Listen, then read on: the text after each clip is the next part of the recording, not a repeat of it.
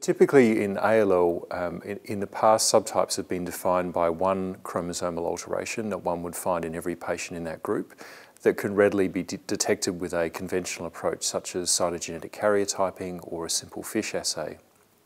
We now know that those approaches have failed to detect some of these newer subtypes because often the alterations are complex, they're not possible to see on conventional karyotyping, or they're actually heterogeneous. There are multiple different rearrangements that may be the founding lesion within a group of ALL.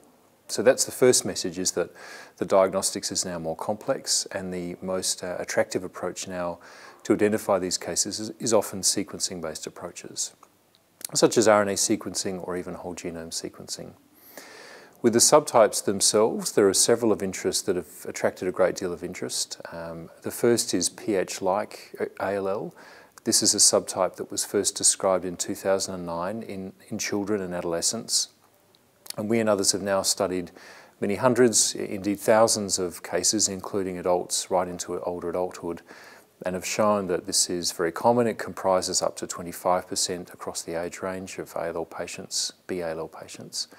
It's uniformly associated with high-risk features and poor outcome, commonly dismal outcome, and the genetics are perhaps the most diverse of any subtype of leukemia. We've now found over 50 different rearrangements, structural changes and point mutations that activate a variety of cytokine receptor and kinase signaling pathways.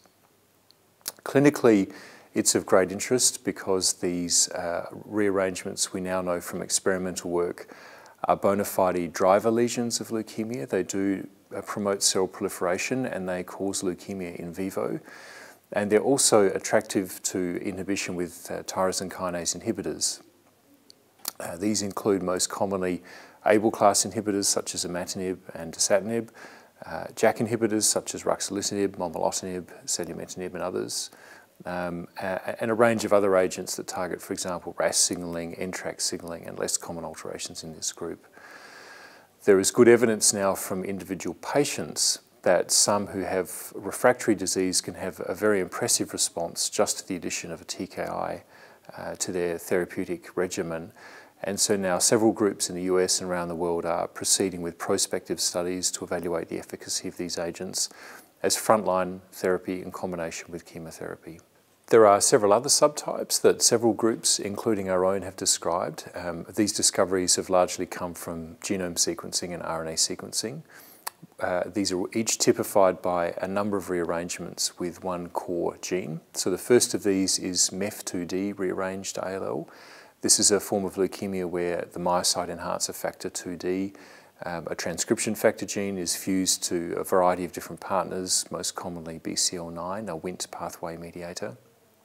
It deregulates a number of pathways, including a histone deacetylase called HDAC9, and we've shown that these cells are potentially treatable with histone deacetylase inhibitors.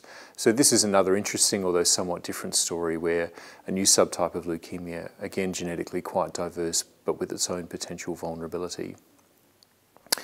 Another one is MEF2D-rearranged leukemia, and this is interesting for additional reasons. This is also representing a subtype of cases of B-ALL that are diagnosed as conventional B-ALL, but it's also highly enriched in B-myeloid mixed phenotype acute leukemia that have a somewhat different immunophenotype. And so it's considered that this fusion, and this gene, which is rearranged to a number of different partners again, drives a very immature and lineage-ambiguous progenitor to proliferate and expand.